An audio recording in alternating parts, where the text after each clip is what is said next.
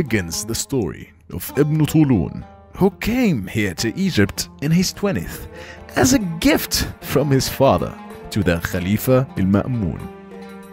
He was very confident when he found Egypt in a total mess that he would be more than capable of fixing it. He wanted to do two things. One was to get rid of the man in charge of the postal system from Egypt to Samarra.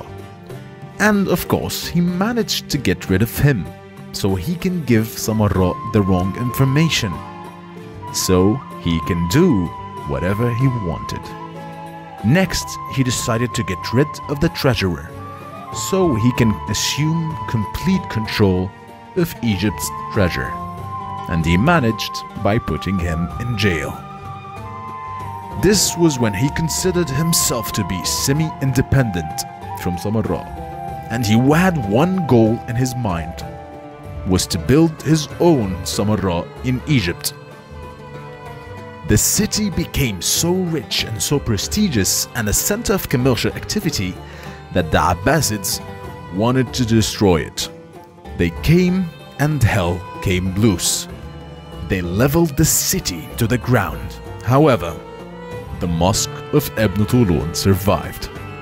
Even though history is always remembered through books and legends, we have a different method. And here is where you will be taken on a trip through time, where you will live the story through the eyes and ears of the citizens of that time. And here begins the journey. إني لا أراه. أين هو؟ ابحثوا عنه حالا.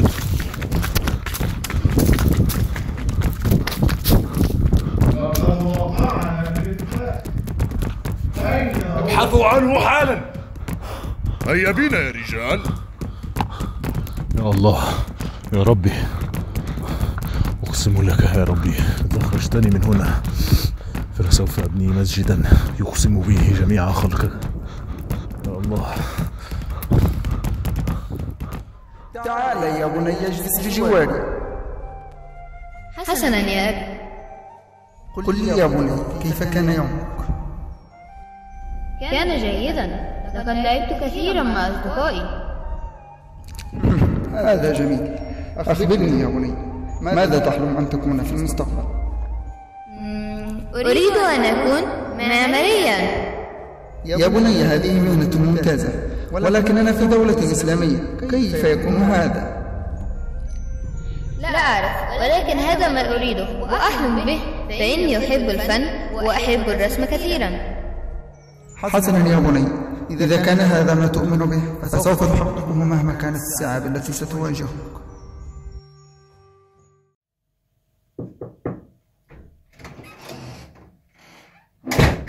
يا سعيد. أيوة. سعيد. أيوة. أنت نائم منذ أيام يا سعيد. أحب النوم. لا، كفاك نوما وكسلا، اذهب إلى عملك. حسنا. إنهم يحتاجونك. حسنا. سأقوم الآن. لا الحول، لقد مللت من هذا الفراق. حسنا، سأذهب للعمل.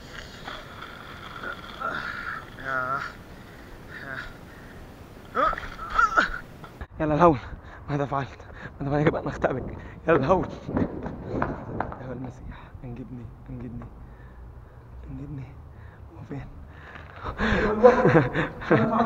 لم أفعل شيء.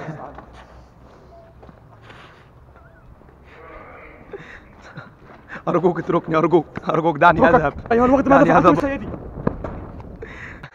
لم أقصد مولاي، أرجوك اغفر لي. أرجوك. لا، أرجوك. أرجوك ارحمني. أرجوك. خذوا إلى السجن. أرجوك. لا، لدي أطفال. لا. تعملوا فيا كده ليه؟ ماذا فعلت؟ كيف تجرأت؟ لم أفعل أي شيء. أرجوك. هذا السلطان أحمد بن طولون. أرجوك. أبانا الذي في السماوات. الرحمة. ماذا تقول؟ لا أقول أي شيء. رحمة؟ سأعطيك الرحمة.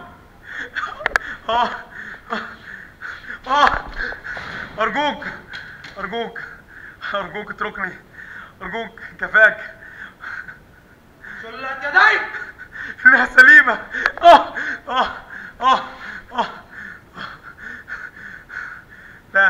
لا اجلس. لا أقول لك اجلس.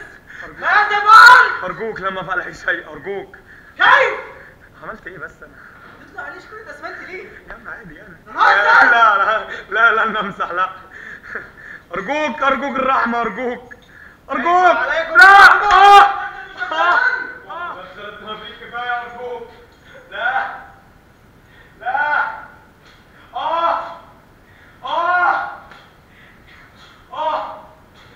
يا أيمن عبد الأبيض. أرجوك أنا. اجلبها. لا أنا قلت لك كم مرة ما تمشي أسماء. ها؟ أخرجوني من هنا.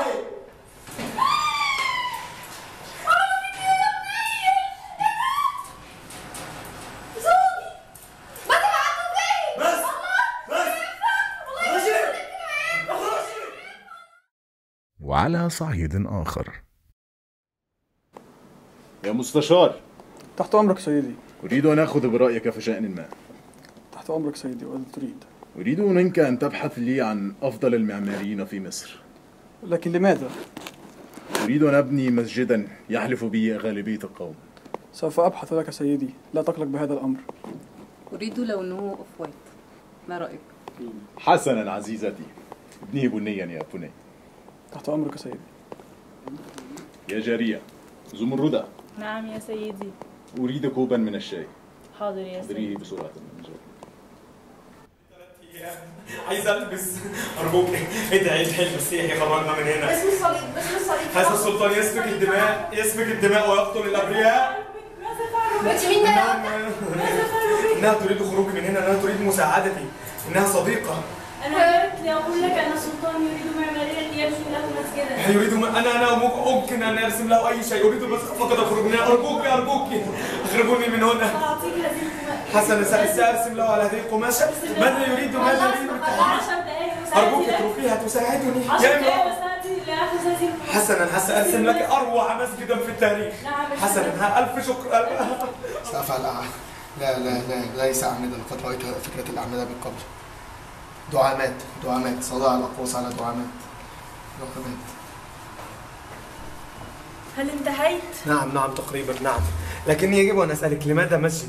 أنا لأن السلطان عندما كان صغيرا كان مختبئا في هذه الأرض، وتوعد أن لو أخرجه الله بالسلامة سيبني في هذا المكان مسجد. ممتاز.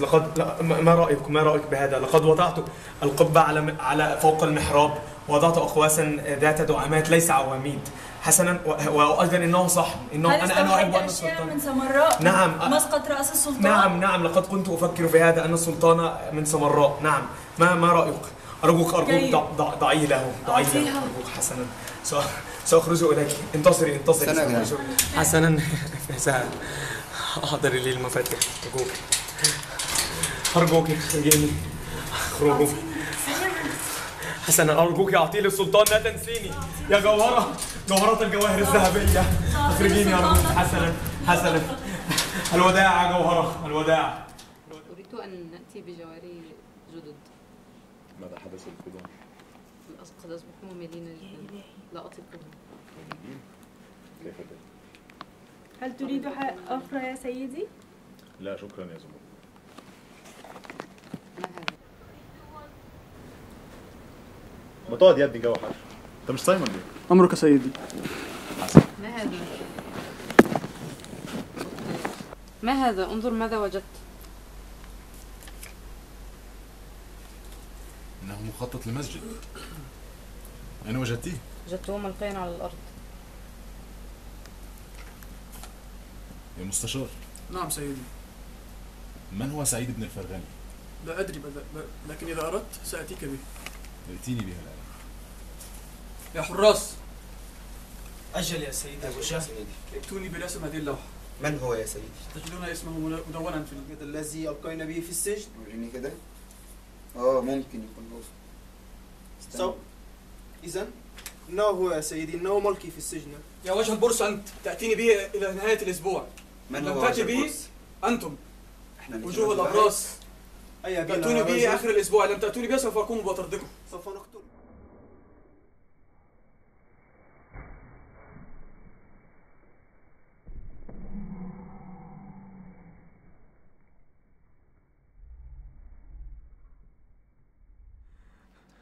لقد ضربوني وعذبوني سيدي. كيف لك أن تكون قبطيا وتفهم في المساجد؟ أنا أعيش في مصر منذ زمن بعيد. إيه ده بس اقعد كده، تعال نتكلم عادي. أيوة يا راجل ده أنا في عرضك. بص بقى يا سيدي حسن، بص بقى، أنا عايش في مصر من زمان جدا، واهلي جابوني من وانا صغير كمل ورا حلمك، وكنت خايف جدا ان انا مش هعرف ابقى معماري في دوله اسلاميه وانا مسيحي زي ما حضرتك انت سعيد يا ابني. مبدئيا كده انا عايز المسجد ده لو مصر كلها اتحرقت ما يتحرقش، لو مصر كلها غرقت برضه ما يغرقش. ده تعجيز ده والله يا سعاده السلطان، تعجيز. هيحصل لو حصل. ليه بقى؟ ليه؟ عشان احنا باذن الله باينين الجامع ده بطوب مقاوم للحريق. ده اختراع جديد نزل. يعني اول جامع هيستخدم فيه الطوب ده هيكون جامع احمد باشا ابن طولون. تاني حاجه احنا هيبقى عندنا نظام صرف بحيث اي مطره اي سيول كل ده هيتصرف وهيبقى 100%. هو ايه ده اللي هيتصرف؟ الميه ولا كمل يا سيدي. والمرتب حضرتك برضه هيتصرف. تمام. انت مش شايف ولا ايه؟ طبعا شايف. كمل يا سيدي. حاجه تانية احنا ممكن نيجي هنا ونشوف كل حاجه. الاقواس بتاعتنا هي مدببه وعلى اعمده، مش على دعامات حضرتك، مش اعمده. بس وطبعا هو صح مش ايوان، لان انا عارف حضرتك بتفضل الرحرحه بقى وكده. ايه تاني؟ عندنا عرايس سما عاملينها فوق. جميله والله ذوقك، والله الله يكرم معانا. وفي القبه الرئيسيه هي فوق المحراب، وجنبها المأذنه الثانويه. تحب حضرتك تفضل لونه يبقى ايه؟ لون الجامع مالكش دعوه بالبيتال ده. بني خفيف كده، بني خفيف، لون الدرع الجميل ده والله. ايوه يا سلام عليك. ماشي كمل. بس فاحنا كده بنلخص كل حاجه، بس ناقصنا حاجه واحده، المأذنه الرئيسيه التي سيعلو منها الاهات وباسم معاليك دي، عايزين حد يجي يعملها. يبقى احنا كده اتكلمنا عن كل مميزات الجامع حضرتك. حاجه تاني تحب تؤمر بحاجه تاني تزود اي حاجه؟ لا خلاص كده تمام. And here is where the story ends. The location of the mosque is very distinctive, as it's constructed on a small hill called Jabal Yashkur. Of course, it's the same one that Noah's Ark rested on this hill after the deluge, which makes it very percipient. One of the largest mosques in Egypt, as its total area with the external expansion is 6.5 fidans.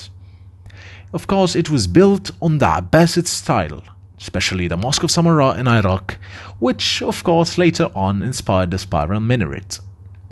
Why it was built and what makes it so special? Well, there's plenty of mosques and reasons why Ahmad ibn Toloun's mosque, till this day, is one of the most remarkable and peculiar mosques. One of those reasons is that it was built in 877 and completed on 879. And of course it cost a huge amount of money, nearly 120,000 gold. Right, it's a lot of money. What's odd is that Ahmad ibn Toloun's source for the money was a treasure that he had found in the hills. What most people don't know about Ahmad ibn Toloun's mosque is that it was built by a Christian architect, Saad ibn Katib al-Farghani, as he was asked to build a mosque that would not collapse, not by fire and not by floods. Here is where we will demonstrate the features of Ibn Toloun's mosque. There are nearly 6 mihrabs in this mosque. The tallest and main mihrab is the one in the center of the Qibla's wall. The same Qibla wall holds another smaller mihrab. Its Salisite work and Naskhi calligraphy indicate an early Mamluk origin. The flanking decca of Mobligh with the 2 piers decorated in the Samaran style. One niche containing a unique medallion with a star hanging from a chain. Original plan's Sahn has 4 reworks. The largest of those is that of the Qibla. A huge number of 128 windows surround the 4 facades of the mosques. The unique minaret, which had a twin in Samarra, counts as the only minaret in Egypt with an external staircase consisting of 4 floors and built in the style of the Samarra Mosque in Iraq. The height is 40 meters.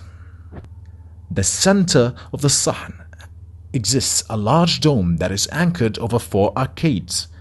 Architectural use was an engineering method of gradual ascension, which aims to isolate the prayer from the outside world and prepare it psychologically to draw closer to its creator and achieve tranquility while performing prayer and worship.